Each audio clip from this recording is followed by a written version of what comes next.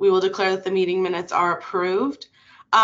We have I'm going to pass it back over to Marco for our introduction and COVID remarks. Go ahead. Thank you. Thank you very much, Trudy. Again, good evening and welcome to the Park and Recreation Commission's June 20th all virtual meeting.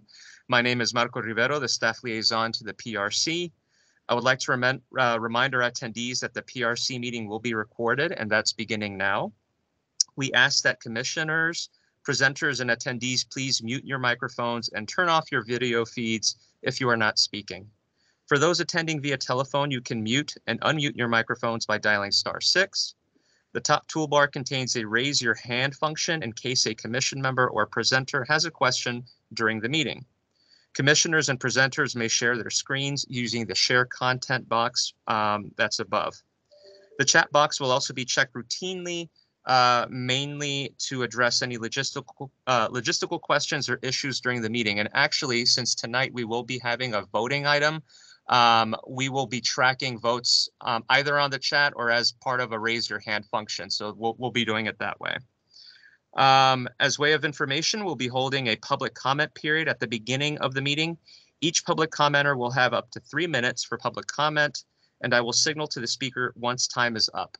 I believe we have Dr. Byrne on the line for the ARVA site plan. So what we'll do, Dr. Byrne, is we will have you provide public comment at the beginning of that item, and then we'll move forward with presentation from the development team. Thank you very much, and I'll turn it over to Shruti. All right, thank you. And so are there any public commenters besides Dr. Byrne today? Not that have been signed up. I'm not sure if there are any on the line. I don't believe there are. Okay. I don't hear any. Bernie, is that okay with you? I'd love to have your item come right before the presentation. That way it's fresh on all of our minds, which is just going to be the second conversation that we have today. That's fine. I'll just wait till then. Okay, wonderful. Thank you. Okay, then we're going to push it to our first presentation for today. Max is going to be talking to us about the discussion on the naming of Highview Park. So pass over to Max. We're going to vote on this item today, guys, and subsequently write a letter on it. So yes, thank you, Max. Awesome. Thanks, everyone. Are you all able to see my screen? Yes. Okay, wonderful. Go through the process. All right. Good evening, everyone. My name is Max Ewert. I'm an associate planner with the Department of Parks and Recreation, and I'm here today to discuss a proposal to rename the baseball field at Highview Park to Alfred Foreman Senior Field. On the screen now is the field at Highview Park, named or framed by North Dinwiddie Street to the west and North Cameron Street to the east. As a recap of the county naming policy, the county naming policy requires that county facilities, including parks and, in this case, a facility in a park, should generally be named according to the geographical, historical, or ecological relationship with the site.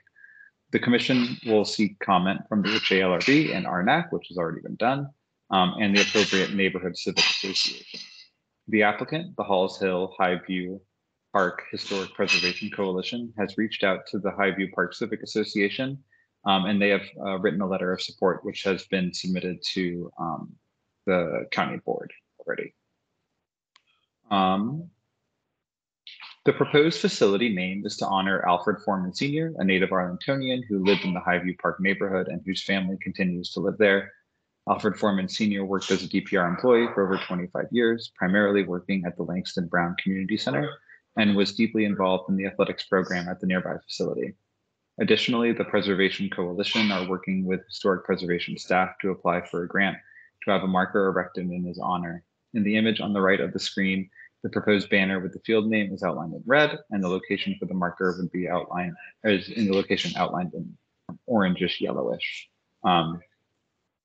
We've already identified that this would not require any additional maintenance budget from PNR staff, so it would be a fairly straightforward installation after the reception of the grant is confirmed.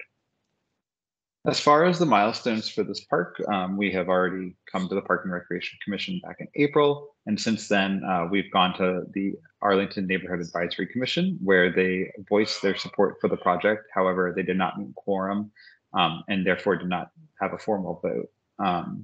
And then at the Historic Affairs and Landmark Review Board meeting, they voted unanimously to support the recommendation. And now we are back here at the Park and Recreation Commission for the final recommendation by the PRC, vote for the proposed baseball field name. After this, we'll be attending the July County Board meeting for the official approval.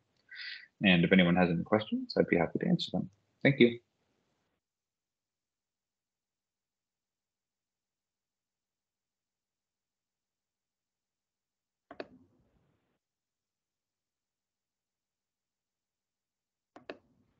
Sorry, my mouse has a latency. Okay, great. Thank you, Max. So to everyone, we're going to be voting on this item now. And so basically the roundup here is that we got signaling recommendations from our coordinating commissions that they support the changing of the park to Alfred Foreman Senior Field. We've heard about this before. Just to kick it off, like I think that this makes sense. It is some precedence in naming the field this, which I think is interesting and cool. But yes, I wanted to pass. I know when we originally talked about this, there were some questions, but any questions before we go into voting on the proposed name change? Go ahead, Cole. I just had a quick question about the monument. I didn't know. I mean, it looked like it was in key foul ground territory, and I was just wondering about a safety concern for its location, or is it a flat plaque? The exact design hasn't been determined yet. Okay. Okay. But it would be adjacent to the storage behind the field, so it would be out of the way and not be encumber any kind of like. Yeah. No, I have no issue with the naming. I was just curious about that feature. Yeah, and we're going to be coordinating with our P&R staff to make sure it's located in the ideal space. Thank you. Yep. All right. Okay, not hearing any other questions and seeing that all of our commissioners are joining us by phone and potentially video. If you could please I'm going to make a motion, and if you could please raise your hand either digitally or physically on camera, or if you're only by phone, you can also say it out. So Shruti, we need to, so you just made a motion to approve it. We need a second, and then we can start with the voting. All right. Okay. So then motion to vote on the renaming of Highview Park by Baseball Diamond. Can I please get a second to that? I second. Amazing. Sarah. Thank you. Sarah, and thank so you. All those in favor of the name change, please raise your hand. So I've got 7 raised hands. I see Alex has his hand raised virtually. So that's 8. Are we missing one person? Yes, I believe Dean. Dean, if you want to unmute yourself too, that's fine too. Oh, there we go. Dean raised his hand. All right, now I'm going to ask you all to lower your hands. But we have no opposed, right? That's all of us. Are there any opposed? Just trying to see if there's any hands that are. See, Dean's hand is up, but I think that's just a holdover, and Shruti, your hand's up, but I think that's a holdover as well. Letting me not raise. So I think it is unanimous. Yes, we're good. Okay, sounds good. Thank you, guys. I will be writing a letter on this item since it'll be a quick one. And so we'll talk about that at the end of the meeting. But thank you very much, Max, for bringing this to us. And thank you to commissioners for voting on this item. Thank you all so much. Have a good evening. Thank you. All right, we're going to swiftly move to our second plan. And I know that the presenters are on the phone with us. So thank you for being here as well. We're going to hear about the ARVA site plan. Adam has been our rep for this project, so if he's able to join us, I will be asking him to write the letter for this project. So yes, let's go ahead and get started. Who do we have on the line for the ARVA site plan? Matt Roberts with Hirschler, as well as a few other folks. Wasn't sure if you all were going to handle public comment first. I thought Yes. I heard that earlier. Oh my God, I forgot. Thank you very much, Matt. Looking forward to speaking to you when you guys are ready. Thank you very much. All right, so yes, let's go ahead and do that. So Dr. Byrne, you can go ahead and turn on your camera and microphone, and I will pass it to you, Marco. Actually, it might be better if I talk after this presentation, because that way you'll hear that first. If it's okay, Bernie, we want to actually have you go first. That way we can go straight into the commissioner conversation. So yeah, if you could go, that would be great. Thank you. All right, Dr. Byrne. Yes, this is about the ARVA site plan. The northeast corner of this site will contain a public open space, which is a future park, near the intersection of Pershing Drive and North Wayne Street. However, the landscape sheets in the project's 4.1 submission do identify the species location of trees, but do not identify any trees, ground covers, or perennials the park may contain. So we don't know what's going to go into this park. And that's important. Most landscape architects don't supply this. It makes a big problem. Some do. The applicant needs to submit landscape sheets to identify these plants. The public will need this information when discussing the landscape plan at the public hearings the Planning Commission and the County Board will hold this plan. You may also need these if you review the final park plan. The park will feature a large central lawn. This mowed area will not be biophilic and will support few pollinators. Lawns are inconsistent with the County Board's 2016 monarch pledge, which recommends plantings of milkweed and other plants that support pollinators, monarch butterflies, including those. The park perimeter will contain small plant beds, some which will be raised. However, trees will mostly shade these. As a result, these will support few pollinators. The applicant should make the park primarily biophilic and filled mostly with native pollinated plants, rather than with a mowed lawn. This is really important. This is the kind of park that the county board, the county planners often make, and really is not helping the pollinator problem at all. The park should be most. The applicant should select the parks for the plans for the park, because generally the county's park people do not select common milkweed. Few of the counties doing renovated county parks contain many plants that support pollinators. Most contain mowed lawns, much landscape, and much hardscape, and many plantings of ornamental grasses. None contain common milkweed, which best support monarch populations. It's the only milkweed that really does, and that survives well. Grasses are wind pollinated and feed fewer pollinators into those that insects pollinate. The park and other open spaces on the site, including the tree trenches, the roof, and the landscape architect between the Arlington Boulevard Bike Trail and the building, should contain much common milkweed and other native plants that support pollinators. If implemented, the applicant's present plans will not even come close to achieving this. You really need to discuss this, and if you really want to see biophilia, and if you really want to see native butterflies and birds and things like that, this type of plan should not be approved, especially for the parks. And the roof, by the way, doesn't contain a green roof. Thank you, Dr. Byrne. The time has expired. Right. Thank you, Dr. Byrne, for your comments. Much appreciated. All right, and so now I will pass it back yet again to the team on the phone for us. Well, great. Thank you all very, very much. Ashton, are you able to share your screen with our presentation? I'm about to give it a try, so it's looking promising. Well, while we're getting ready, I know we want to be respectful of time, so good evening. I'm Matt Roberts with Hirschler, Here tonight on behalf of the applicant and the team. With me tonight are Ashton Allen of Studios Architecture, Sarah Whitley of Land Design, and Nan Patel with the project ownership.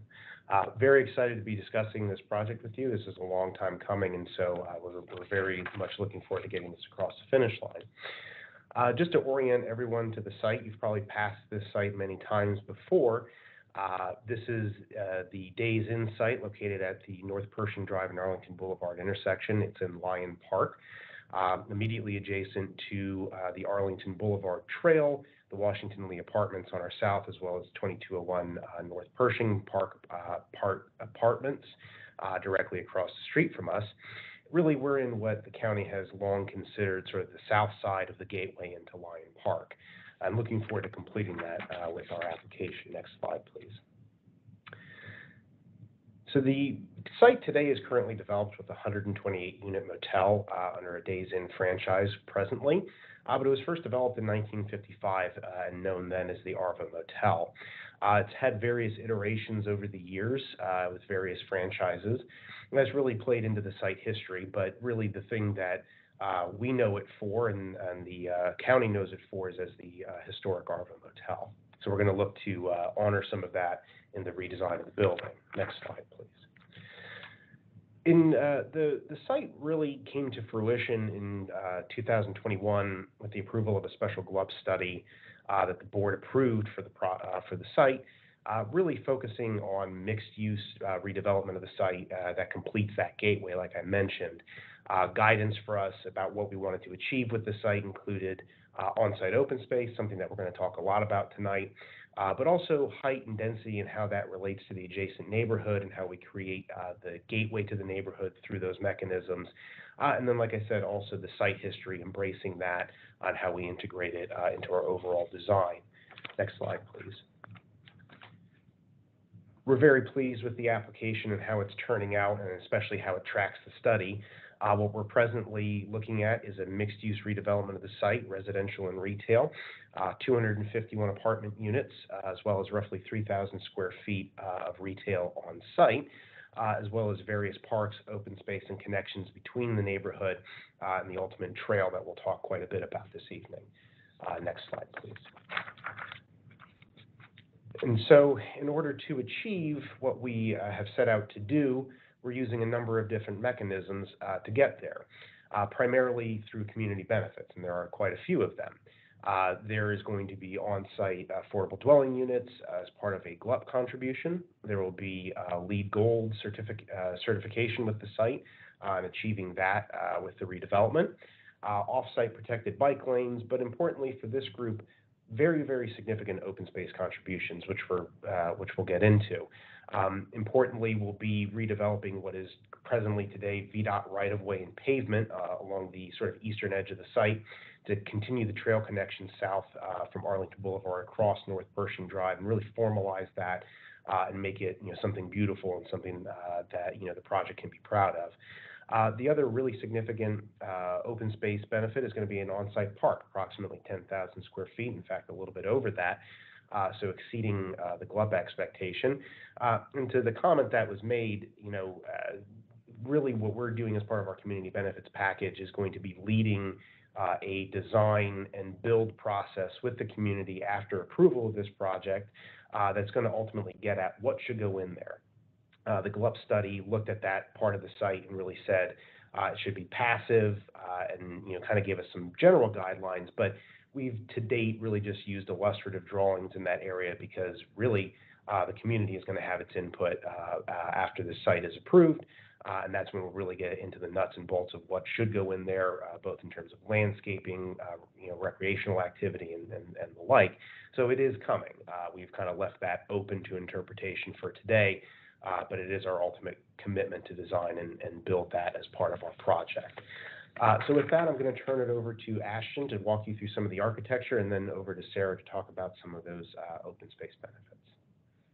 Great. Thank you, Matt. I'm Ashton Allen with Studios Architecture, and I'm going to walk you around the architecture of the building quickly and its relationship to the open spaces that Matt was just talking about.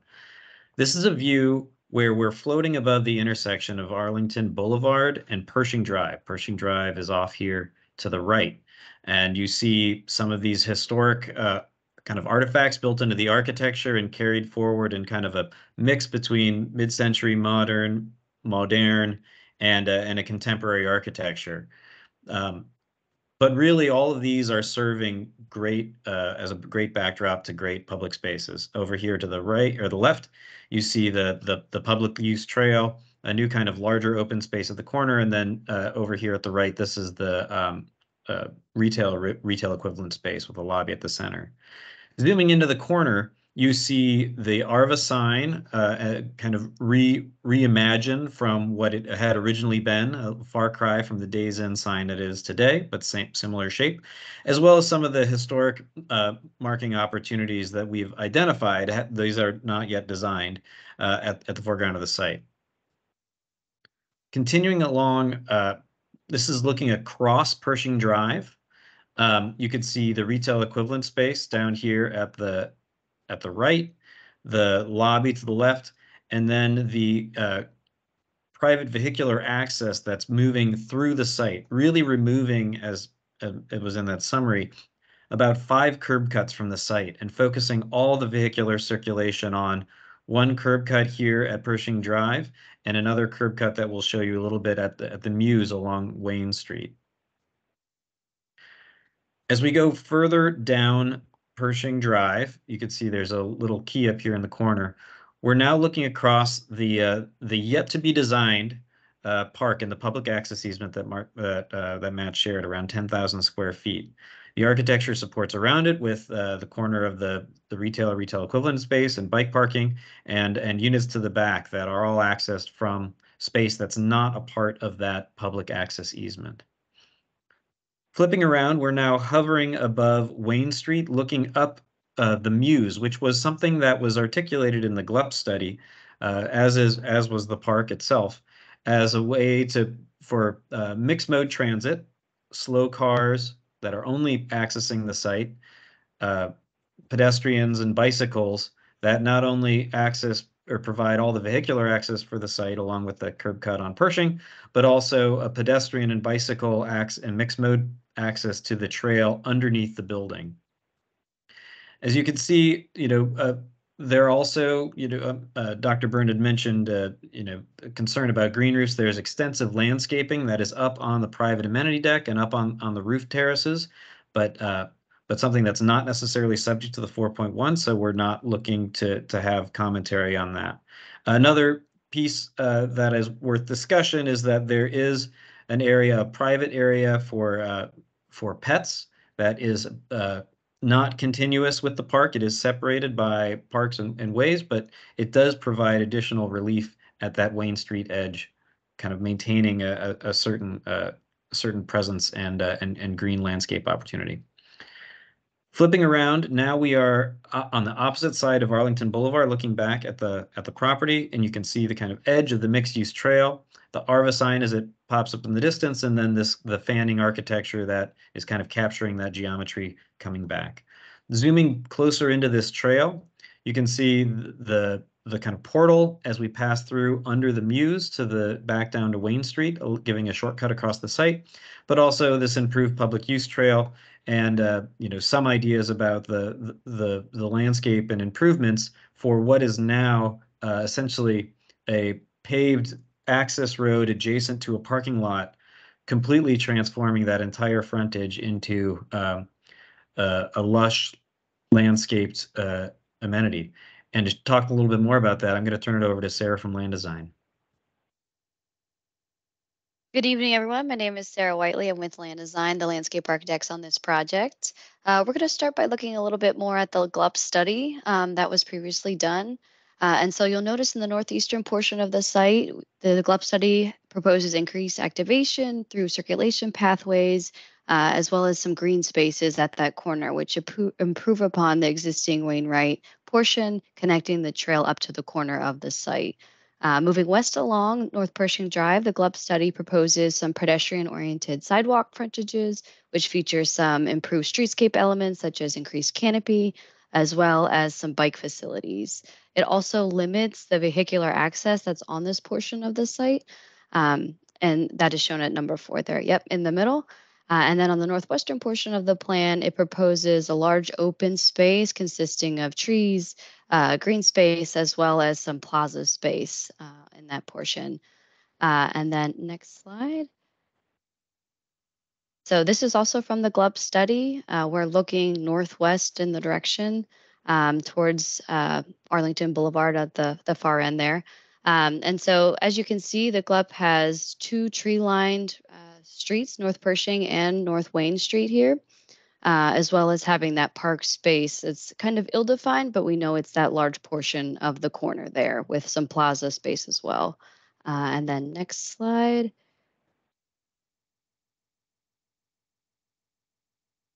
If you can hit the next slide, Ashton. Thank you. And so keeping in mind what Matt had mentioned earlier in the presentation, that this park will be fully designed with the community input further in the process. So the specific elements of the park, will be further ironed out as we get in that process. But as the GLUB study shows, it has that large park portion at this corner of the site. And so what we've initially proposed is something very similar. But the key elements we'd like to discuss are the biophilic elements that we see being incorporated in this park with the community input. And so anyone unfamiliar with the biophilic idea, biophilia is the tendency for humans to interact and be closely associated with nature. And so these are the elements we'd like to see infused in that final design. And so that can be achieved in a number of ways, a few of those being a native plant palette, naturally sourced materials that bring people in contact with the texture and the natural ground plane. It can also be achieved in more subtle ways, such as the design of the park through the forms, the shapes, the vertical pieces that people interact with as they're in the park. And those elements and shapes, they can remind people of natural features such as a honeycomb. And the vertical tree and canopy elements can be more reminiscent of a shady meadow and more natural settings, so that we can infuse that in our urban park here. And so one of the elements that ties all this together is that first bullet point there, the human relationship to nature. So through all these different elements that we have in the park, we really are creating this sensory experience through sight, through smell, sound, with these different planting materials, the textures of the paving. You have this immersive experience that is brought into an urban setting. And then Ashton, next slide, please. And moving back east on the side of the plan along Arlington Boulevard, this is another snip from the GLUB study that really highlights that trail system as having this great double row of trees, planted areas below it with ample vegetation as you experience this trail system and then get further closer to the building. We still have this idea of amenity lush plantings. And then next slide. And so that top right corner is another image of the GLUB study. We're looking at that Arlington Boulevard corner, North Pershing Drive. You can see that double row of trees goes the full way. And then on the left side of the screen, this is the corner of our proposed plan where we have this double row of trees, the full length, green spaces throughout, all the way up to this northern corner here. And so within that corner, we have these different planted areas that will be native planting, from ground covers all the way up to the trees that are shown here. And within that space, there's incorporated seating elements for pedestrians to pause. And there's some bioretention along the building frontage. And so another big component that we're incorporating in this is the micromobility station. And so those are the images that you see on that right side. Those are potential options of how we're enhancing the connectivity of this. And so by having one of these elements or multiple of these elements, we're connecting the surrounding network of mobility to our site and to the other sites. And so it really becomes a trail system, but also a pause point for those who are needing a bike tune-up or, grabbing a bike. And so with that, it fully connects to the other portions of the site while creating some naturalistic elements as well. So it's a little blend of urban environment with a naturalistic planting palette. Yeah, and with that, I think the big message here is the redevelopment of ARVA as the opportunity to transform a really paving focused, almost parking lot development into a nature rich development that has, architecture that's providing great housing and great parks for the community. So with that, I'm going to stop sharing and look forward to any questions. Thank you very much to your team for presenting. This has been great. I will kick us off, and please, commissioners, raise your hand. Like I said earlier, I'm going to ask for Adam to draft this letter. He's not on right now, as far as I can tell. So I'm also looking for volunteers on editing as well. So I'll kick it off. Firstly, I want to say I can really imagine this building in its location. I think that's a testament to your designs, and also like our familiarity with this site and just how important it is to get it right because of its really front-facing location in an already existing community that gets a lot of traffic, right? So yes, I really don't have any major criticisms on the park design. I'm really excited about that public-private partnership there. I'm also really excited about your commitment to both finding ways to accommodate the dog population, the dog walker population separately from that outdoor space, as well as I think more holistically thinking about contributing to the streetscape of a kind of neglected area where we know the appeal of living in this neighborhood and specifically in this property is because of its proximity to walkable locations in that corridor that, you know, if you make it feel biophysically safe, then you will go and actually walk it more often. So I really do appreciate that. I want to just mention, to kick us off on criticisms, Dr. Burns' comment, we've seen a lot of success in being able to include rooftops in site plan conversations. And I think it would just be nice for the community to get specifics about what that rooftop contribution in terms of green plantings that are going to even be on the amenity floors potentially may look like. It'll instill some confidence that that same design principles are being carried through to those maybe secondary, tertiary elements. And then back to my main point that we have seen in the recent past that being able to contribute heavily within the rooftop elements really is where we can make some of our gains that otherwise kind of get thrown away. So that's what I have to say just in terms of comments. I'm going to pass it to Colt to start with. Colt, go ahead. Thank you very much. I've lived in Arlington a long time and familiar with that corner, and this looks like an incredible design for that neighborhood. But keeping in with our parks flavor, is this a privately owned public space or is it a park? Sure. So it's going to be under a public access easement. I think the nomenclature really lends itself towards park. It's being analyzed by the county in that view and in that light. So it'll be privately maintained. It'll be our responsibility long term. But we've tried to deal with the design build aspect of it so that it's not just money going to the county to eventually do the park. It'll be done in conjunction or as close in conjunction to designing and building the building. And so those two things can really coexist in that process for the future park can coexist with this. Thank you. I was just curious about what its status was going to be. When we're looking at that new space and it's 10,000 plus square feet, in Arlington, we're trying to fight for every square foot of green space that we can get. How much of that 10,000 square feet is impermeable surface and how much of it is park space? I mean, from our green space. From looking at it, I mean, it looks more like the parking lot surrounded with a swimming pool in the middle. I mean, if you look at it like that. So, I don't know what the actual ratio is, but it looks a little heavy on the impermeable surface side. But I just thought I'd ask if you had a ratio for that or had some stats on it. Well, I don't know that we do just yet. I think part of that lends itself to the fact that, the county has strongly encouraged us to give some illustrative design, but really not think deep about those details yet. So that's sort of TBD. One item I will tell you, though, and it's something specific that, we thought long and hard about, was how to utilize that space in relationship to the building and candidly the underground garage. Yeah. So one thing that we've designed very specifically is keeping the garage completely out from under that area of the park. And so the garage is entirely contained within the area of the building to the east of where the park's going to be, and that park is basically going to be what I would consider free and clear from the surface to the bottom. So that is going to help establish, plants and trees and all the other things. We were very mindful of that. Okay. No, thank you. Thank you. Appreciate it. Look forward to seeing more of it.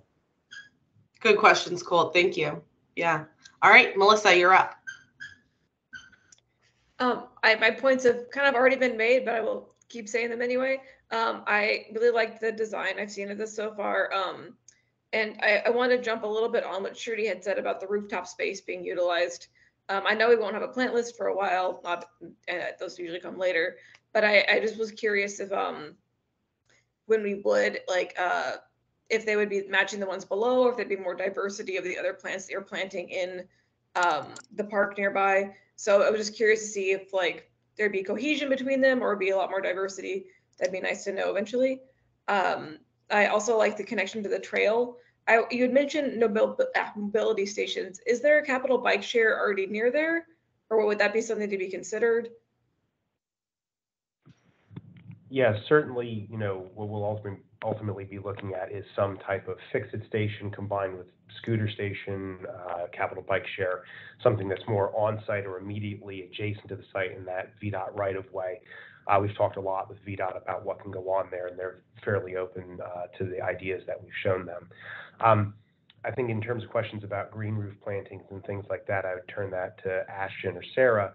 I would say, though, there might be an issue of nomenclature where we say green roof as sort of a stormwater connected facility, and really what we can count or not count towards our stormwater calculations as being within, kind of an industry label green roof. But that isn't to say there aren't plantings and other things that you might consider kind of colloquially a green roof. And so that may be one of the distinctions that people are getting caught up in. As Ashton mentioned earlier, there's a lot of plantings. There are things up there. It's just not all of it is connected to a stormwater system, and therefore not called out as industry labeled green roof. So, Sarah or Ashton, I don't know if you want to speak to that briefly. Sure. I can add on to that. So what Matt said is completely correct. Green roof in our industry typically relates directly to the stormwater system, and so that's not necessarily the nomenclature we use, but there are plants up there. In terms of your first question about the diversity between the levels between rooftop and the site, we tend to do a mixture to have a blend of site plantings. So there is a flavor, there is a cohesion between the site and the different levels. That being said, the rooftop is much sunnier, and so the plants are a little bit more dictated by the sunlight and the microclimate that is created being on a high level rooftop. Great, thank you.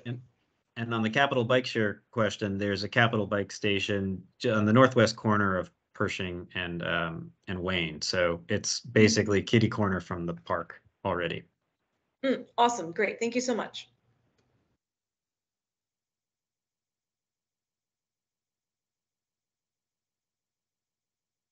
I see Sarah's hand up. Sorry, I was on mute. Go for it, Sarah. Oh, now you are on mute, Sarah. Sorry, I hit the camera button and not the microphone button. I just wanted to say, as far as the park design build being part of the community benefits package, I think this is a really great thing for the community to kind of minimize the construction impacts. I think we're starting to see this in a couple other projects in other parts of the county as well. And I just want to, voice general support for that generally as an idea, and commend you all for taking that on. I did have a question. Since there is a public easement, is this going to be a traditional public park planning process for the design piece, or will that be developer led? It'll be developer-led, but ultimately going through a very similar process to you would do if it was DPR-led. So the conditions are going to work that out in terms of the number of meetings, when those things need to start. but the process is going to largely track the DPR process. So our team, or lots of parts of our team, have gone through this before with other projects in the county, like West Roslyn, the Highlands, things such as that. So very familiar with the county's processes, and ultimately looking to integrate a lot of that into what we'll do for this park. Okay, thank you. Thank you for the question, Sarah. Marco, would it be possible for us to also understand, possibly through over email, what staff involvement is going to look like on that project? Just so we can get some flavor if there's been any conversation about that at this stage. And Or actually see, if you guys know too. yeah, I actually see Walter on the line. I think he may have an answer to that. Welcome, everybody. Hey, I'm Walter Gonzalez. I'm a planner, Park Development Division. I'm a planner following this project and various other site plans. So for this one, as Matt had mentioned, it's going to be developer-led, but we'll still with DPR process, and it'll follow like a similar other park planning process with community meetings, 2 or 3, depending. We're still hashing those out specifically in the site plan condition language, but it'll follow similar process like that. Whereas we would ask them to develop a concept, present those concepts, get input from the community, refine those concepts, then come up with one final concept to present, go through PRC, and then the commissions, whatever else we have to go through, any other commission we'd have to go through. But it would follow a similar process like that, like we have done before through our park master planning. Okay, wonderful. Yeah. I mean, you already mentioned it, but I would request that PRC have a seat at that table. I think that we would ask for Adam to be that representative likely. But yeah, okay, that sounds good. We'd love to stay involved in that. So thank you for that clarification. All right, Alex, if you want to go ahead.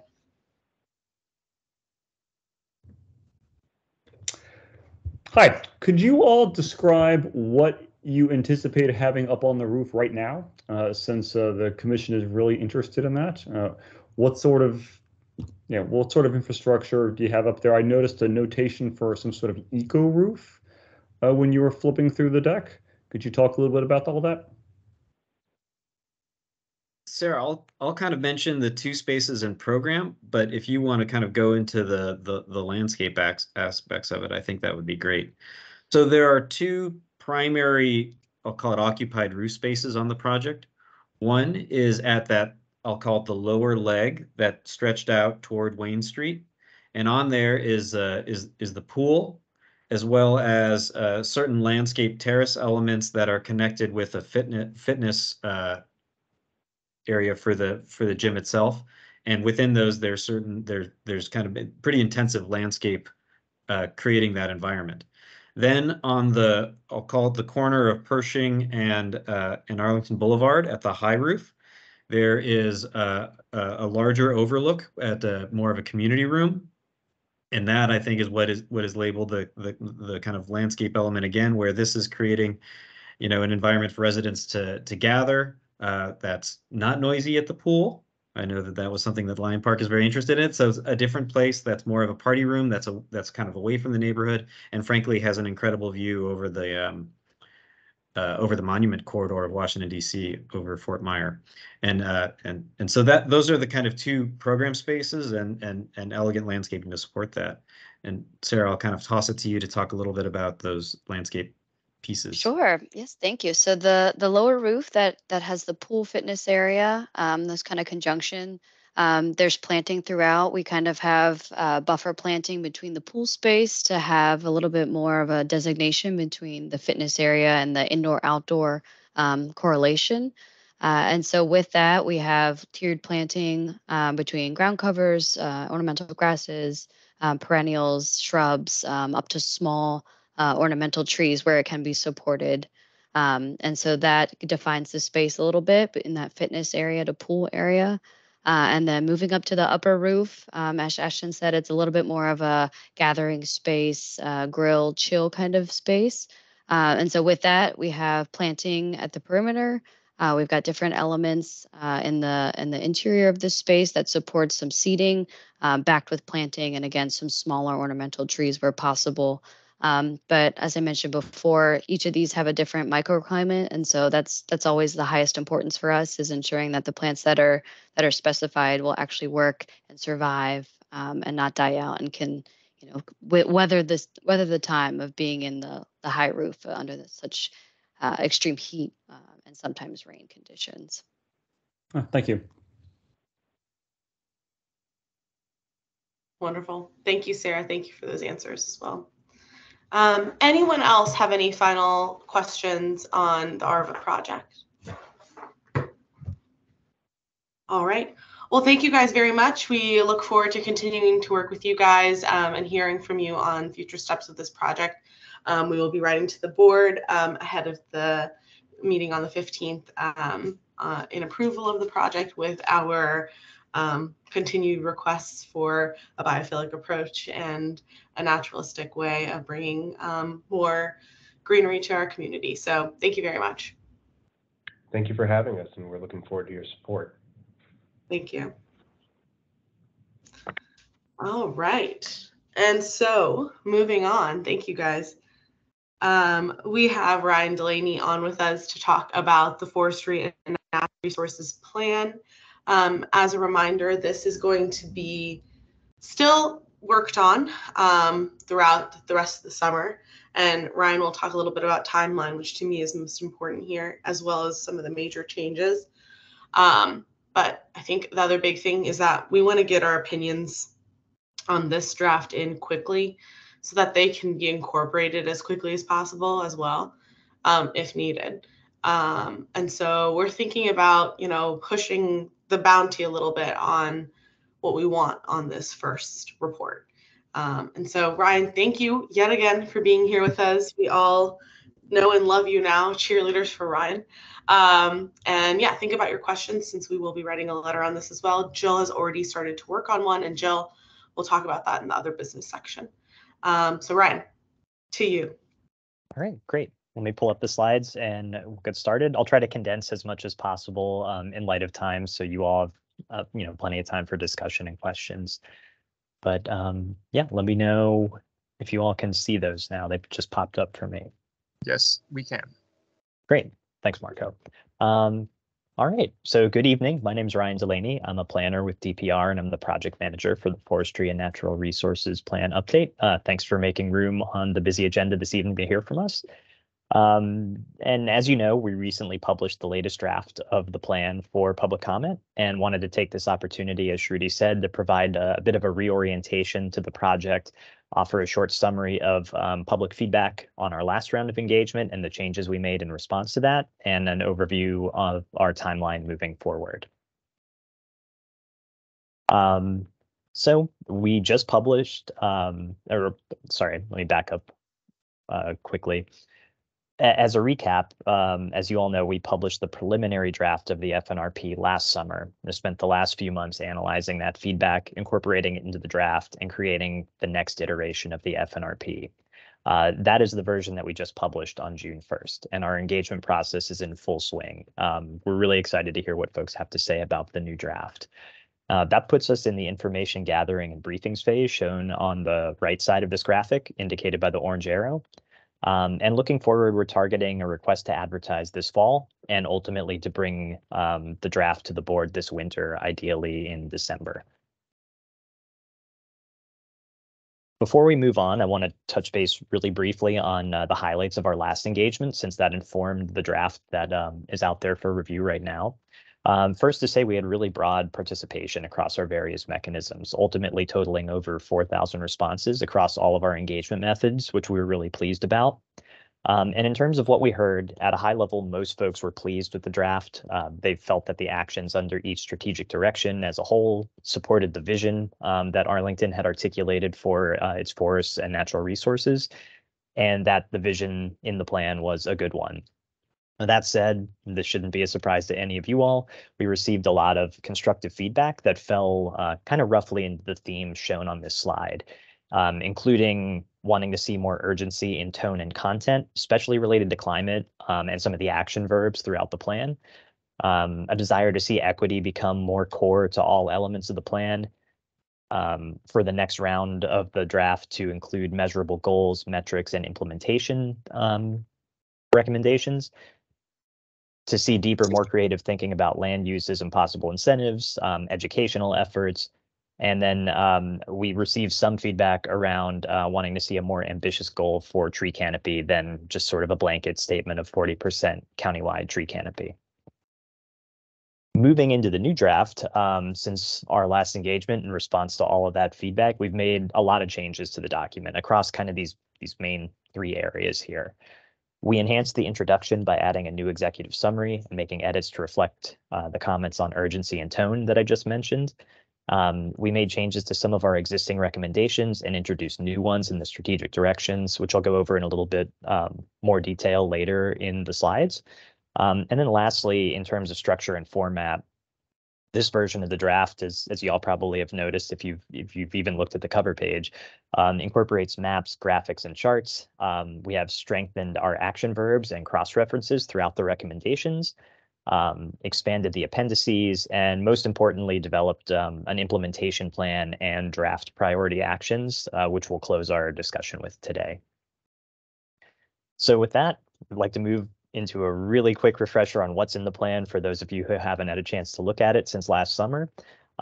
This slide here shows the high-level outline, noting our new executive summary and our implementation plan. And this one highlights our strategic directions. Those are the broad policy areas that create a framework for the plan's guidance. And the structure and general intent of these has not changed since the preliminary draft, but they've all seen several refinements since the last time you've seen them. So now that we're all oriented, I'm going to go through the changes we made in response to our last round of public feedback, chapter by chapter, starting with SD1 conservation. So as I mentioned, we received some comments indicating that our 40% canopy goal was not comprehensive or ambitious enough. And while we disagree on the qualitative side, and our analysis indicates that the limitations on plantable space mean as a high-level goal, 40% is reasonable, we added specificity, calling out local conditions and ecology, historical inequity, and created a closer cross-reference to our tree equity goals, and included a call-out for MWCOG's continued work on regional tree canopy targets as a potential planning input. And then additionally, we included these new action steps 1.1.2 and 1.1.3 here on the slide to further refine that goal. In prior versions of the document, we didn't have a corresponding goal for forest health or ecological function, which is why we've included the native tree canopy recommendation. And we didn't have strong guidance for public sites, the tree canopy targets for public sites and how they could contribute to the overall county tree canopy goal, sort of a leading by example recommendation. 1.2.4 and 1.2.5 were included to add specificity to the commitment that we make throughout SD1 to create more space for trees and natural resources. And lastly, 1.2.6 was added in response to the ongoing conversation with the board and the public about updating the weed ordinance, the Arlington County Code, to facilitate and encourage more native plantings on private property. There's some other smaller changes that we made to SD1, including updates to existing recommendations to seek out even small land acquisition opportunities for natural resources. For example, some of the recent DES micro reforestation projects would fall into that category. And to pursue bringing forested APS lands into county management or collaborative management for consistent forest management policies across the county. The other new element in SD1 is our guide to biophilic design. This section is really similar to the casual use space guidance in the PSMP.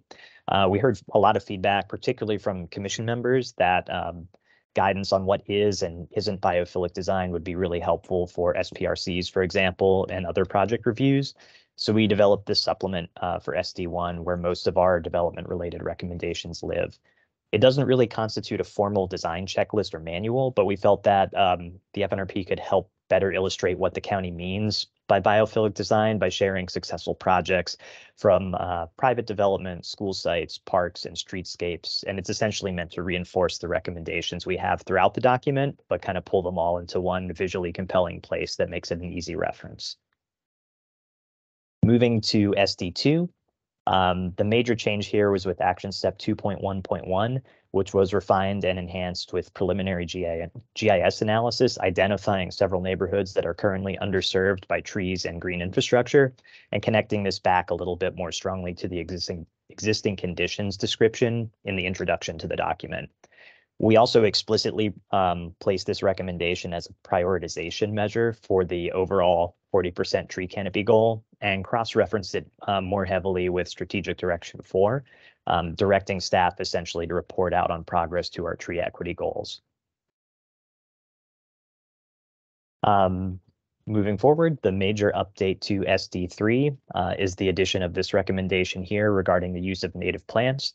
As you all probably know, DPR currently follows a native plants preferred policy for public sites.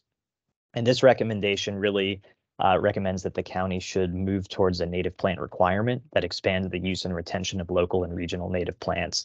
And we developed this in close coordination with our colleagues over at CPHD and staff across DPR. And it's accompanied by a new appendix laying out a draft native plant standard. That document includes lists of definitions and requirements, and it's intended to be sort of a kickstart for implementation of this recommendation. We've listed this as a short-term action item in our implementation plan, and it's one of the draft priority actions, so I wanted to highlight it this evening. And then lastly, strategic direction 4, operations, was streamlined a bit, but remains essentially the same as the preliminary draft. The only major change I really wanted to touch on briefly was refocusing action 4.1.4, which previously was a narrow recommendation, essentially directing DPR staff to report out to the county board on the number of trees in the county that were tracking through the permit process. It's been broadened to incorporate progress reporting on the tree equity goals in SD2 and other metrics that we've described throughout SD4 to be a little bit more comprehensive. And then I mentioned earlier that this iteration of the draft includes our implementation plan. So each recommendation in the plan, that's the 3-digit recommendations, is included in this table in the implementation plan, along with some high-level details about proposed timing, responsible parties, potential partners, planning level cost estimates, and potential funding sources. It'll look familiar to you if you're familiar with the PSNP, because we're essentially using the same format and scales for time frame and cost estimates to kind of keep things consistent. And that leads us into the last portion of new material, the priority actions. This initial selection of 10 priority actions was compiled by our project team and selected to emphasize the major changes that the FNRP recommends in contrast to current practice, to highlight our equity recommendations, elevate actions staff felt will be most impactful, reflect what and really to reflect what we learned about community priorities through our last engagement. In the interest of preserving some of your all's discussion time, I'll spare you, me reading through the list, but want to pause here quickly to give you all a chance to read through the first 5 before I move to the next slide with our final 5. And I can come back to this at any point if needed during the conversation. Okay. And then moving on to our last 5 here. We're particularly interested in folks' feedback on these priority actions as we move through our engagement process. We have a separate section of the engagement form that deals with the implementation matrix that includes, these actions, and really interested particularly in the Commission's feedback on our priority actions as you all review. But please, as you share the plan with your networks and discuss it, feel free to flag these as a point of interest for staff. We'd really like to hear what folks think. And then with that, I'd like to transition to our engagement and next steps before I hand it back to you all. So this time around, we have a 30-day engagement period, which will close on June 30th. It includes an online comment form, which is currently open, an in-person open house, which we hosted last week at Lubber Run, which was essentially to offer a less formal setting to interact with the project team, discuss questions and comments on the draft. I think anecdotally, we had good turnout and great conversation with our attendees, but we haven't yet analyzed all the written comments. So I'm going to hold off on diving into that until we do our engagement recap. But I think it was a really good start to our engagement period. And then additionally, either for folks who couldn't make that event or are more comfortable in a virtual setting, we're going to be hosting 2 virtual office hours, which are essentially drop-in opportunities for folks to engage with the project team or to grill me specifically, I guess. Those are coming up on the 26th and the 28th. The time blocks that will be available are on the project website. And then finally, we'll be visiting all of our commissions like we did last year, including Enerjag, C2E2, and FNRC, as well as you all this evening. And then kind of to wrap things up, as I said, we're in the midst of our engagement on the draft. So our immediate next steps are to keep rolling and making sure that we reach the broadest amount of folks possible. We'll then spend the rest of the summer, as Shruti mentioned, making edits and updating the draft to incorporate the feedback we receive. And as I mentioned at the top of the presentation, we're ultimately aiming to bring this before the board this winter with the sort of intermediate step of a request to advertise this fall. So hopefully I didn't move too fast, but hopefully I clawed back some time for your all's discussion. That brings me to the end of the slides for this evening, and happy to yield it back to you all for discussion, questions, and happy to stay for whatever you need me for. Thanks. Thank you, Ryan. Thank you as always for the overview. So I just want to mention that like the deadline that I'm self-imposing for July 1st is really based on the end of that public engagement period ending. I know E2C2 will be submitting their letter in mid-July, which is totally fine. But I'll leave it for our future discussion at the end of this meeting to get into the specifics. But I think we're ready to be able to do that by the end of the month. So let's still try and aim for that. As you saw, there are a lot of really great positives, improvements made in this draft. I've already had my turn at commenting on it to Ryan directly. And so I'd love to hear if anyone had any questions. We will talk about the main points of our potential letter later in today's call. So these are just questions for Ryan about the newest draft, about next steps, all that jazz. And I see Colt, please go ahead and get us started. Ryan, thank you very much. I got to attend the event at Lover Run and hang up our sticky notes and had some great conversations with staff and with the people that were there. So I strongly encourage people to use those drop-in hours if they haven't had a chance, if they've got questions. It was a very welcoming experience. And thank you very much for making the changes that we were initially concerned with and have incorporated so much new ideas and thinking.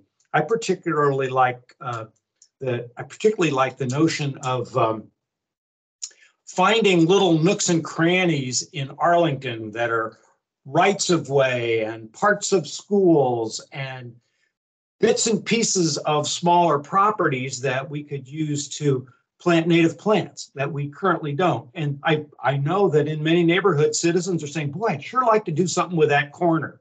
And now they can. So I think there's a lot of very positive things. I just have a question for me that's just curious. It's like when they were talking about the Dark Skies Initiative and some of those things were applicable to special exemption projects. And I didn't know what that was. What does that mean? I mean, Dark Sky sounds like a great opportunity for Arlington businesses, public and private, to get involved in, but I didn't know, I didn't understand the special exemption project limitation. Sure.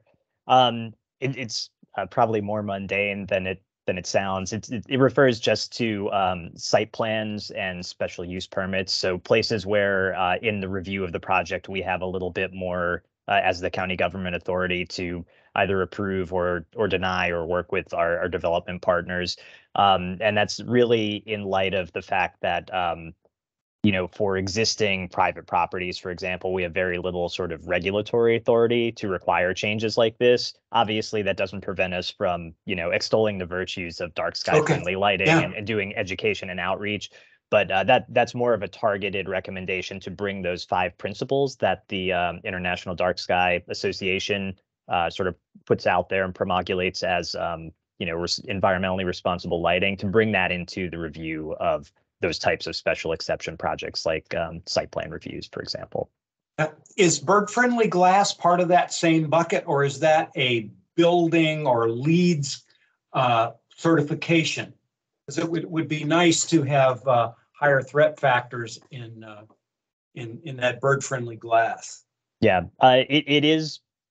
Well, it is, and it is part of that bucket, but it's also beyond that bucket. The document specifically calls out county contracts and facilities, for example, but similar limitations on like existing private properties. So, yeah. Does that help answer the question? Well, I mean, it does. I mean, I guess like 4 years ago, state of the art might have been 13 on the threat factor, but now, we could do better than that. But I guess that's another road to. That's not part of this plan. That's some sort of county reg, I guess. Yeah, and that's you probably find most of the relevant information about that in the green building incentive policy, upon which a lot of our recommendations in this section 3.5 of the FNRP are based. It's really like, hey, these are great ideas. Can we expand them to other types of situations in the county beyond, density incentives for specific types of projects? So that's we're tracking with that policy.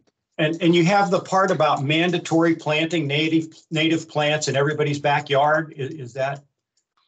Not quite, but I will refer not quite you to there yet. Okay, no, thank you. 3.1.6. Thank you very much for plants, answering my questions. Most appreciated. Yeah, absolutely. Thank you. And thank you for tabling as well at the event, Colt. That was great. Thank you for representing us. Anyone else on the commission have any questions for Ryan?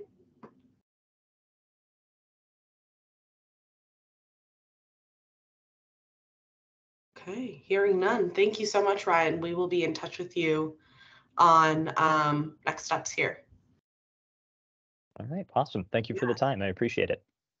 Yeah, of course. Thank you. All right, next we have a presentation.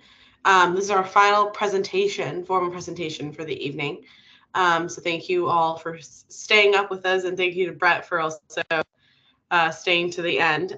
So Brett is from CPHD, and we'll be talking about the food study, FOOD study, which we will also be writing a letter on. And so this is the one letter I don't already have a named writer for, so looking for some help here. Otherwise, I can always write it too. And so I'm going to pass it over to Brett to go ahead and give us the presentation. Thank you. Okay, thank you all. Good evening. I just want to confirm real quick that you can see my screen. Yes, we can. All right, great. Thanks, Marco. So again, my name is Brett Wallace. I'm with the Planning Division Urban Design Team, and I'm here this evening to provide an update on the future of outdoor dining, or the food study, one of our more playful acronyms that we have for studies in the county. So just quickly looking at the study schedule, staff launched the study last fall when the county manager removed the emergency order. We kicked off with phase 1, where we were really doing a bunch of information gathering, reviewing the temporary outdoor seating areas, or the TOSAs, looking at our existing policies, looking at other communities, cities across the nation, because we're not the only ones doing this. And then we also had some community engagement online feedback form where we received approximately 2,000 responses, so that was really good. And we hosted a couple of virtual roundtable events in the fall. And this was really just getting a temperature reading from the community on their experience with the temporary outdoor seating areas. And then looking into the winter springtime frame, phase 2, we continue to do some more information gathering. The county board extended the continuity of governance ordinance, or the COGO, in January, so that'll be ending on August the 15th this summer. And then we used the information and the feedback that we received in both phase 1 and 2 to inform a draft framework and recommendations that I'll be sharing with you in a minute. So we're currently in phase 3. We are doing commission review and doing updates to the outdoor cafe guidelines in addition to zoning ordinance text amendments. We just last week, the county board authorized advertisement of the public hearings for the Planning Commission and the county board in July. And again, just noting on the far right, the temporary outdoor seating program will be ending on August 15th. And so the timing is critical to get these new regulations in place before then. So just a quick overview of the study purpose and the goals. Again, looking at which aspects of the TOSA program could be incorporated into the more permanent outdoor cafe program. We're also looking to inform other changes to current regulations for how we manage outdoor cafes on both public and private property. And we want to create a clear pathway forward for the current TOSA holders looking to transition to the more permanent program. And so early on in the study, staff developed a set of overarching study themes that you see on the bottom of this slide, including looking at restaurants as a public good, understanding that restaurants and outdoor cafes contribute to a vibrant streetscape and street life, restaurant recovery and resiliency, looking at ways we could support businesses to bounce back from any kind of losses that may have occurred over the pandemic. And then looking at outdoor cafes and restaurants as different places and different spaces. It's not a one-size-fits-all approach when it comes to outdoor cafes, and they really need to work with the existing context. So before I go over the recommendations, I just want to cover existing zoning ordinance regulations and guidance for outdoor cafes. So currently, and also pre-pandemic, outdoor cafes could be approved on private property administratively by the zoning administrator. However, outdoor cafes that are in the public right-of-way or sidewalks or public spaces like the example that you see on the slide here, those would be approved by site plan or use permit approval by the county board. Some other applicable policies and regulations for outdoor cafes include the guidelines, which is an administrative document that was last updated in 2013, the zoning ordinance, the Arlington County retail plan. I'll speak to an action item in the retail plan that is also part of this effort in a minute when it comes to the licensing of outdoor cafes. The master transportation plan, the pedestrian element with regard to clear sidewalks and pedestrian circulation in the public right of way, and then the public spaces master plan with regard to outdoor cafes, but also privately owned public spaces. We also have a number of other statewide codes that are applicable, including the building code, fire prevention code, the Virginia ABC when it comes to the service of alcohol in outdoor cafes, and then guidance for tents and heaters and the encroachment ordinance into the public right of way, which I'll speak about in a minute as well. So just a quick overview for those may be not familiar with the temporary outdoor seating areas or TOSAs. The TOSAs were established in 2020 to help with restaurants during the COVID-19 pandemic. This was at a time when dining inside a restaurant was not allowed, and so outdoor dining was the only option. So staff created a set of flexible design and operational guidelines, and we developed an online submission process. We had an interdepartmental team of staff to review, and all the TOSAs were approved and signed off by the county manager through the continuity of governance ordinance. So currently we have approximately 100 TOSAs that are still in operation today, both on public and private property. And again, those TOSAs will be expiring on August the 15th. So just some images here kind of illustrating some of the outdoor cafes and TOSAs that we have throughout the county.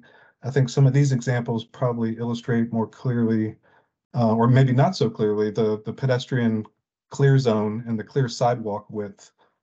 Some of the examples that you can see is what we call cafe creep, where cafes have expanded to create pinch points, some problems with navigating the sidewalk for persons with disabilities as well. So that's certainly an issue that we're looking to resolve as part of the recommendations. We also have some other examples of TOSAs in private off-street parking spaces, like in the examples on the top of the screen where restaurants have converted striped parking spaces into outdoor cafe spaces or patios.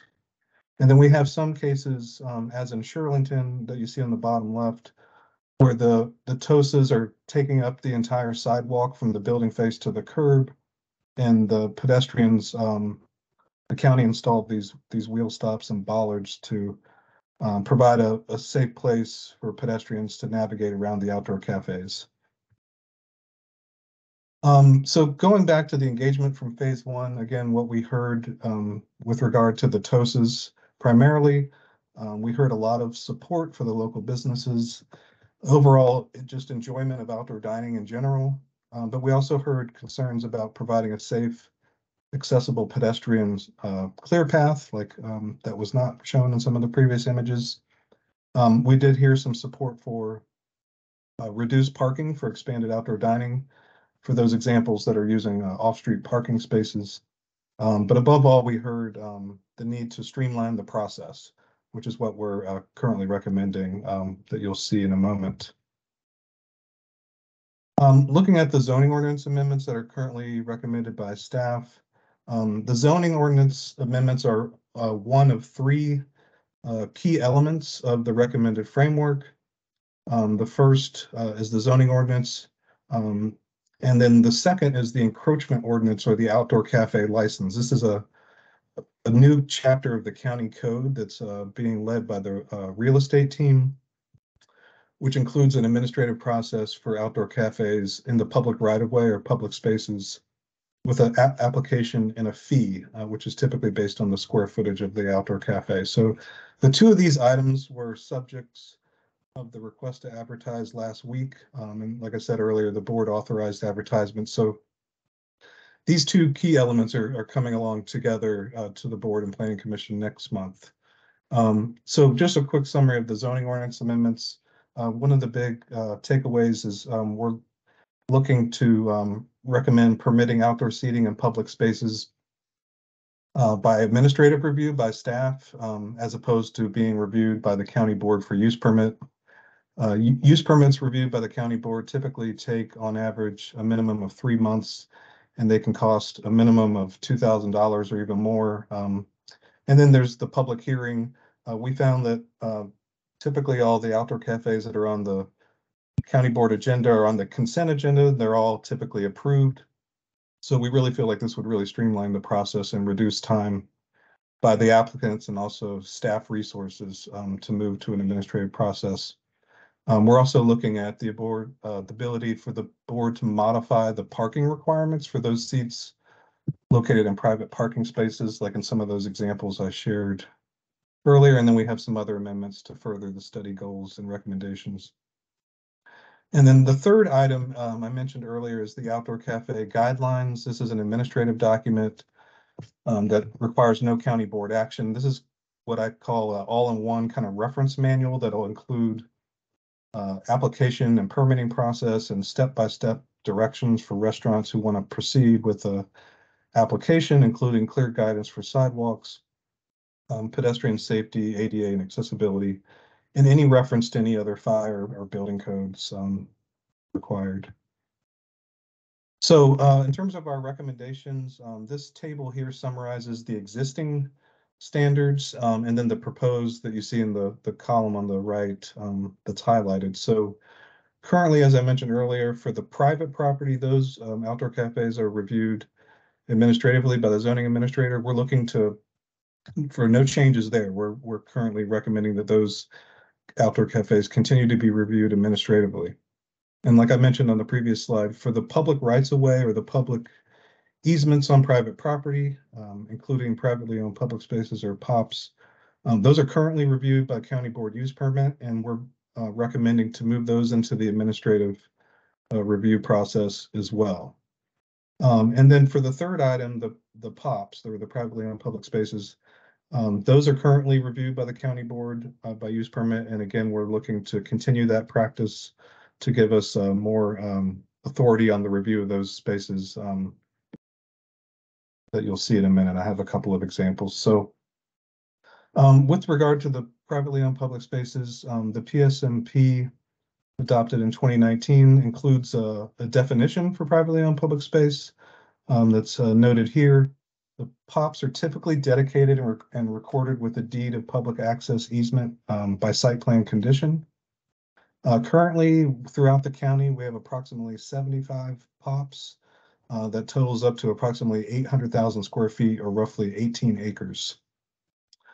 We also have design guidelines for POPs that are part of the PSMP as well. Some additional policy guidance from the PSMP with regard to outdoor cafes notes that they may be appropriate in certain contexts, but they should be thought of early in the design process and not an afterthought or retrofitted through a later program. And then encourages the activation of POPs through one-off events rather than permanent outdoor seating. These are just a couple of examples in the county of outdoor cafes that have been approved in POPs by use permit approval by the county board. With regard to the clear sidewalk, the diagrams that you see on the left depict the 6-foot minimum clear sidewalk that's been in place for quite some time. We're currently looking to recommend to bring that forward as part of the new regulations. These diagrams illustrate the proper clear path and a clear path that is typically discouraged with regard to jogs and zigzags on the sidewalk. And these diagrams are from the 2013 design guidelines. And just the images on the right just illustrate when it's applied correctly and when it's not. So just summarizing quickly the proposed zoning amendments to Article 12, which is outdoor cafes. Again, the amendments are reflecting proposed changes to the approval process. I mentioned the private property, the ability for the board to modify the parking requirements on private property by use permit. And then for the public property, mostly sidewalks, there'll be a requirement, if adopted in July, for those type of outdoor cafes to obtain an outdoor cafe license, which is the new Chapter 70 of the county code. Those cafes will also need to meet the zoning ordinance use standards, the clear sidewalk dimension of 6 feet, unless otherwise approved as part of a site plan condition, if greater distance, the location in front of the restaurant, and then provision to prohibit sound and entertainment when adjacent to residential properties. And then, like I mentioned, for the POPs, those would also need to get a use permit approval by the county board, in addition to getting an outdoor cafe license. And they would also need to meet the zoning ordinance use standards, in addition to other guidelines, as mentioned previously in the PSMP. There are also some other text changes we're recommending to other articles in the zoning ordinance, including some of the use tables for the commercial and industrial districts. These again are just editorial changes to reflect the proposed approval process. Article 14, parking, again, more editorial changes to resolve some conflicts with allowing outdoor cafes and off-street parking spaces. Currently, the zoning ordinance only permits the parking of vehicles in parking spaces, and that no other use can be permitted within a parking space. So again, some changes there to that text. And then the requirement for the use permit approval by the county board for those type of cases. And then staff is also recommending a new definition in the zoning ordinance for the POPs, or the public space as privately owned.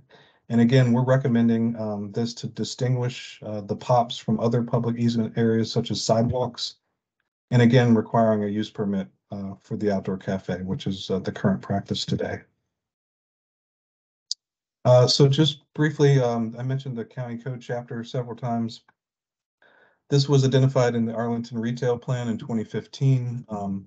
There was actually an action item in the implementation plan that encourages The administrative license process to use the public right-of-way. This is something that a lot of our neighboring jurisdictions and jurisdictions throughout the county and the country do today.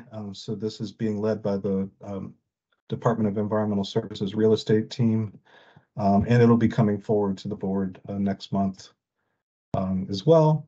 And so again, this is the licensing for the private use of the public space.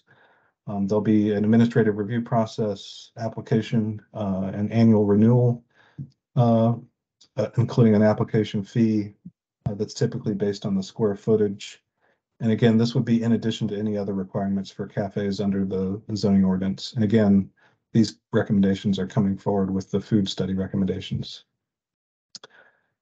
So in terms of commission review, we've been busy over the past month meeting with the zoning committee twice, transportation commission, pedestrian advisory. We've met actually a couple times with the Chamber of Commerce, economic development. I mentioned last week the county board authorized advertisement for the zoning ordinance amendments and the encroachment ordinance. And we're with you all this evening, and we'll be going back to Transportation Commission for action later this month before going to the Planning Commission and the county board in July. And so we've been thinking a lot about what's going to happen after the July county board meeting with regard to TOSAs. We're conducting some in-person direct engagement with restaurant owners who currently have TOSAs. We're doing some targeted outreach to different restaurants depending on their situation. Some have site plans, some have use permits, some are on private property. Some people just opened up during the pandemic and currently all they have is a TOSA. So how do we work with them to get the necessary permits for the permanent program? So we're looking that restaurants would be filing applications by August 15th, which is the end of the continuity of governance ordinance. And then we're looking, we've got an interdepartmental staff team that'll be reviewing applications with an estimated time frame of 90 to 120 days after August the 15th, with any decisions made on administrative reviews or use permit applications towards the latter part of the year in the November-December timeframe, which is typically the end of the outdoor dining season. So just including a link to the project website, which includes all the presentations from all the commissions that we presented to, including the staff report and the zoning ordinance text amendment document that was presented to the county board last week. And my contact information is here. If we don't have time to get all the questions or comments in, you can always reach out to me via email. So thank you.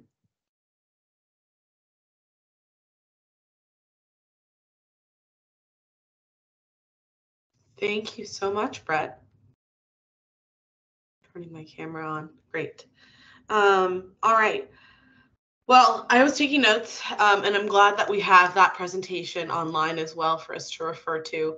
But I think that, not just because of the regulation ending in August, this is long overdue, in my opinion, for us to both have guidance on it and to correct some, trials that were made during the pandemic period. I think we've seen a lot of value of this. I think that there's some biophilic elements that we can speak to even here. So yeah, that's my 2 cents. We will be writing a letter on this. So thank you very much for presenting. I see a couple of hands up, so I'm going to start calling on names. Please raise your hand if you want to comment on this topic or have any questions for Brett. So yes, Colt, go ahead.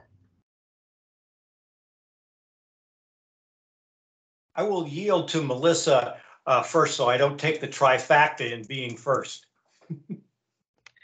Okay, right. Okay. Yeah, Melissa, go ahead. Yes. Got it. Again, long overdue. I really agree with Shruti here. I particularly like the part of using the parking spaces for people instead of cars. Shruti, you'd mentioned the biophilic elements. Is that what you're referring to, like the planters that would be sometimes in these things? Is that what you're referring to? Yeah, I'd say like there's something we can say here about connecting the streetscapes to maybe plantings or natural elements co-located or nearby that kind of connect that naturalistic element. Yeah. So I was thinking more abstractly, but yes. Yes, well, if that could be, further included, maybe some, I don't know, further discussion on, what people do with these spaces, if they put tables and chairs, or perhaps things that blocks the street from the road. I forget the name for it, but like those being planters instead of just those concrete slabs would be interesting to discuss. But yeah, overall, really love this, way overdue. And now I will see to Colt. Thank you. So I was wondering if this is applying to, we're talking about publicly owned private spaces, and you said 18 acres. And is that 18 acres of publicly owned private space everywhere, or only, in Arlington, or was that only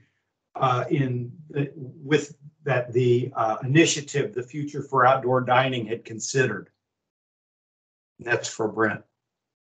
Yeah, I was referring to spaces that are privately owned with a public access easement. Right. And yes, currently we have approximately, I think I had 88 of those that were roughly 18 acres when you total the square footage of all of them together. Yeah. And those are all throughout the county. No, so my concern with that is we fight really hard to get whatever green space we can in those publicly owned private spaces. And then and I don't know if this is correct, but it seems like, oh, well, now we're just going to cede back much of that or for dining purposes. So you think about the water park in Crystal City and the kiosks that used to be park space there. And you wonder about losing some of that green space to a dining area that's going to be used in the summer. And then when you walk by it in the winter, there's nothing there except those rails. Anyway, I might be off base on that. Am I I'm not clear on this enough on this concept, but that's my concern. Understood. Yeah, I think with the case with the water park, I do believe that was private with no public easement, but I think through this redesign, if you will, there will be a public access easement over it now, but I don't think there was previously.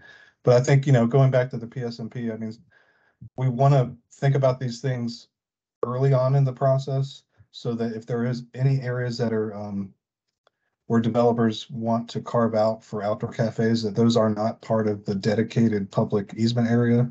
And so that's what we like to do. And it looks like Marco may have some additional points to add there. Okay, thank you. Thank you, Brett.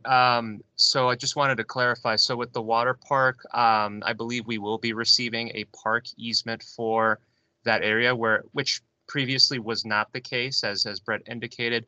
However, I believe the area that will be carved out for that park easement will exclude any areas associated with those proposed kiosks within that space. But I can provide the commission an update on that once we receive that final park easement, which I believe will be later on this fall. I guess I appreciate that. I was just thinking of an off the cuff example, but it seems that particularly in Crystal City, where we negotiate the walkthroughs, and now we've got the green ribbon going through, and now I can see the green ribbon lined with dining spaces as opposed to being green space that we could use and enjoy on a stroll. So maybe I've got the wrong idea here, but it really frightens me to have the publicly owned private spaces being able to encroach on walkways and things, and maybe take away the green space that we negotiated to begin with. And I think the study should include, what are the known parameters as the touch points here. And so I think, to Colt's point, the criticism isn't so much on the study itself, but as to the regulations that may encompass the study's parameters and safeguards on its side. For example, let's make sure that there is something in mind to protect the green spaces that we've already allotted through other programs. Thanks. That was my concern, Trudy. Thank you. That was much better said than I said. I just think that's an element here that I think the study should include what are the boundaries. Basically. Thanks. Yeah, awesome. Anyone else had any other questions on the food study? If not, thank you very much, Brett. We look forward to hearing back from you with the study results, of course, and appreciate, you guys coming to us again. Yeah, thanks for having me. Of course. Guys, we're actually doing pretty great on time as well, and I think that's great. And so we're probably going to end at 9, which is good, or maybe a little bit after. Marco, I'm going to hand it over to you for the staff report. I don't think there's anything in particular, but just want to mention it. Sure. No specific updates to the staff report that was conveyed to the commission last week. However, I did want to update the commission that we will be meeting in August as part of our scheduled field trip. We have identified the location as being the renovated Alcova Heights Park. Joshua Surik, who is a DPR landscape architect within PDD, our Park Development Division, will be leading that walking tour. We're thinking about starting that walking tour around 6 p.m. We're still finalizing that date, whether it will be August 15th or August 22nd. We'll provide the commission an update on that, hopefully by the July PRC meeting. And we're also potentially inviting NRJAG members to attend this walking tour. So it should be a lot of fun. It's right off of the Columbia Pike Corridor area as well. So if commission members or other folks want to go out for a bite or a drink, that's always an option as well. I say yes to doing that, first of all, if you guys are down after the August meeting. We, of course, will have our July meeting in person at the government center. But so, yes, we're inviting NRJAG to it. The determination between those two dates, we heard from our last meeting that there wasn't too much differentiation between the two dates.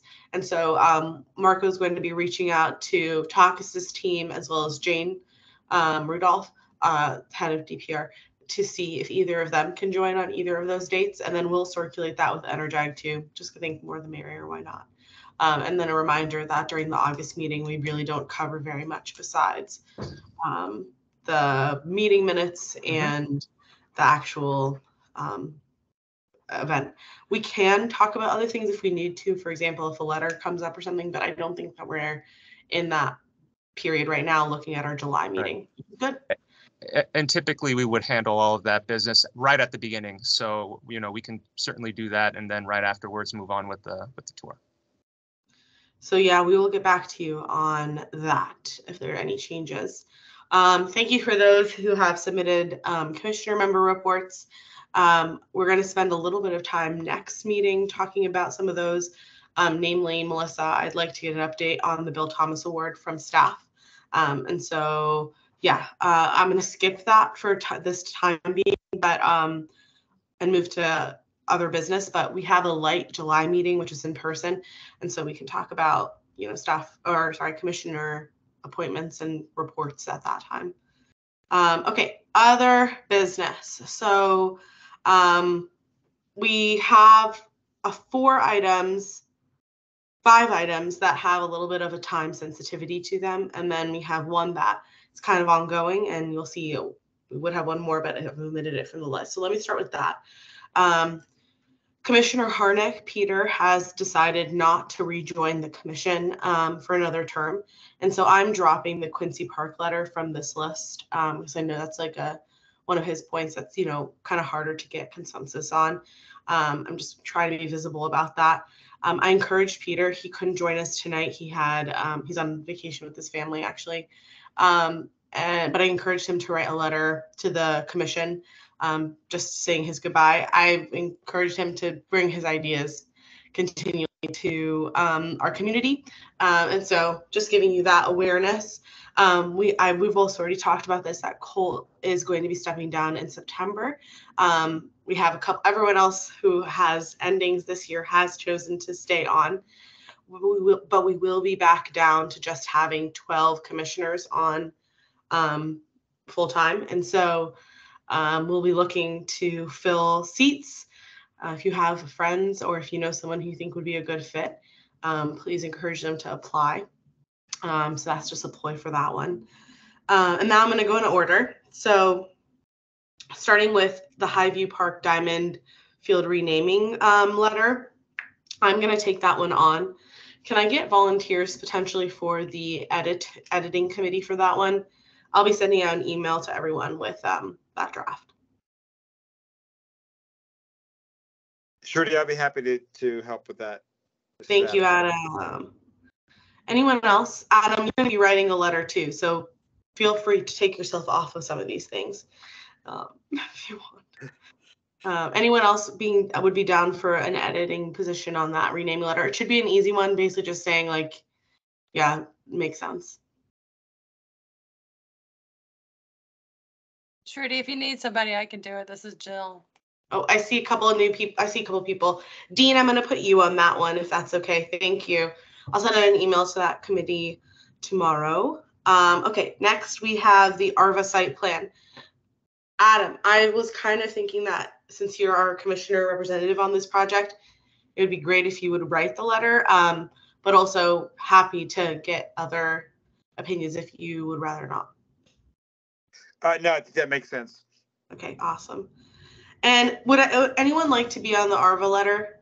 Yeah, Marco, please go ahead. No, and just wanted to let Adam know that we did receive quite an extensive presentation from the development team earlier on. So once the video is posted, you'll be able to review that content at that time. And I'll also share any PDF presentations to the commission probably within the next day or so. Okay, great, thanks. Yeah, I hope that I know most of that stuff, but yeah, I think you do. Hope there weren't too many surprises, but thank you for reminding me. Yeah, no, and I think it's a lot of praise mostly, and then pushing for more transparency on items that we're not getting as part of the 4.1 site plan. But yes. Would anyone like to be on the editing committee? I will be on this editing committee for ARVA. I can help. This is Sarah. Sarah, thank you. Okay, that's minimum, but would anyone else like to join on that one? We've got two more. Fine, it'll be fun. It'll be lots of fun. Yep. Okay, Alex, thank you. Oh, and Nelson, great. Yep. Thank you, guys. All right, I'll set up a letter, email for that tomorrow as well. All right, the food study. I don't have a letter writer in mind for this. And I think that this is actually also a fairly simple letter. It's really providing praise for this study and maybe mentioning some of the things that were brought up today, like making sure that the known policies are being adhered to and acknowledged as part of the study process, things like that. It should be a fairly straightforward letter. We've got a few other letters, and one that's being written by Jill and one that's likely to be written by Sarah. So can I get someone else to write this letter, the food study letter?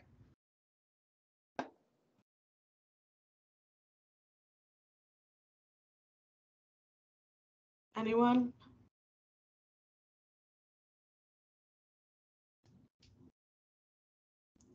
All right, okay, I will draft this one. Can I get someone to, 2 people for the editing for this food study one? It should be pretty easy. I can help edit. It's Melissa. Melissa, thank you. Anyone else? I can take this. I can help. This is Jill. Okay. Thank you, Jill. All right, 2 more. Next one is the Bingham Center / Silver Diner site plan, and really the changes that are going on with that. Sarah, you've been the one overseeing this project, right? Yeah, that's right. Would you be open to writing the letter for this one? I see this one as having the same July 15th deadline, unfortunately. Yeah, that's fine. Okay. All right. Silver Diner. And I'll be an editor on this one as well. Can I get at least one other person for this one? I can do that since I was the backup on that one. I'll be happy. Thank you, Adam. Awesome. Anyone else want to be on the Silver Diner project? Letter. All right. Okay, we've got one more, a big one. This is the FNRP. So Jill will be writing this letter. Thank you very much, Jill, for writing this letter. We've already started an editorial committee, have we? I can't remember actually. We have at least Sarah and Colt. Sarah and Colt, yeah. Right. So then I think, right. Is Sarah on? I asked Sarah about it, but I didn't hear back. I'm on. I can help with that one. Are you willing to do the part on the legislation? Sure. Yeah. Okay, that's great. So I'm hoping to get a first draft out tomorrow to the editing team, and then hoping we can circulate it to everybody. Well, Wonderful. for deadline. Wonderful. So I think I'm good on this one for right now. Let's see where we go. Great. Colt, did you hold it? I was just wondering what the timing is on that. If it doesn't go to the board until I know. long time, So I just don't know. Yeah, after talking with Ryan, we think that it's best that it go by June 30th, by the end of the public comment period. And that is so that if Ryan's going to be coming out with some summary documents of the public engagement process, it would be great for our comments if they can be echoed by other comments from the community are included in that wrap up. And in order to get him the data on time, we should get it by the end of the public comment period. Okay. He's saying he's willing to acknowledge it well into July. He even mentioned August, but let's get it to him as soon as possible to make it easy. I know C2E2 will be sending it a little bit later, so let's get ours earlier. Also, Jill, I just think when you send out that first draft to the editorial committee, Colt, Sarah, myself, and you, CC Phil Klingenhofer, Carolyn. Okay. Let's get all the usual suspects in that so that they have that first draft. Okay. Energize, really. Yeah, and then the topics, I don't know, for whoever else is interested, are very, very much the same as the same ones we've all been talking about. And Colt, you're willing to do the one on biophilia, right? You're going to write that up. Yeah, and I've got some comments in some other areas, and I'll give you what I got, and people can take it or not. Mm-hmm. Okay, I mean, you might want to hold the other areas until you see the draft, but it's up to you. Okay. But yeah, so it's some of them are cross-cutting, so it's hard to. I know. The whole thing is a big morass. All right, I understand what you want me to do. Got it. Okay. Thank you. Yeah, no worries. Okay, good. So that's good. All right. We talked about potentially writing a pickleball letter, specifically on some ideas going on within the pickleball community. I'd say we table that for right now based on, workload. There's a lot going on right now, and we've just had a pickleball conversation with staff as well. So we'll table that for right now. Thank you, Mark, for your time and thinking about that as well. I think I agree with your analysis. And so that is really where we stand on letter writing. I will be sending out an email to the folks who signed up for these letters tomorrow morning. So we should be good on that. And all the letters will have a drafting date for those first drafts to be due by, let's say, the 30th of June. And that way we can try and get them edited and out well before the 15th, the board meeting. For FNRP, that's running completely differently. I won't be sending out an email specifically on that. We already have a chain going. We've got a good cadence going there. So look forward to seeing Jill's draft in final form before the 30th of June. All right. Any other topics? We have 8 minutes. All right. If not, I just want to remind everyone we will be in person to meet quorum next meeting on July 18th. We will be meeting in the Cherry Conference Room, which is 216, that cornerback room. Is that the one that may not be in Cherry? Actually, there was a scheduling. Actually, no, not for July. Sorry, I think that'll be for September, where we've identified the scheduling conflict. So yes, July we will be meeting in Cherry. Okay. Wonderful. Okay.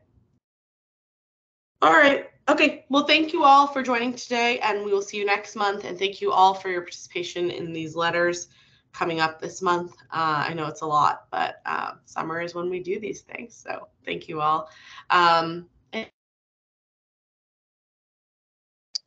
Thanks, Freddie. All right. Thank you, everyone. Bye. Good night.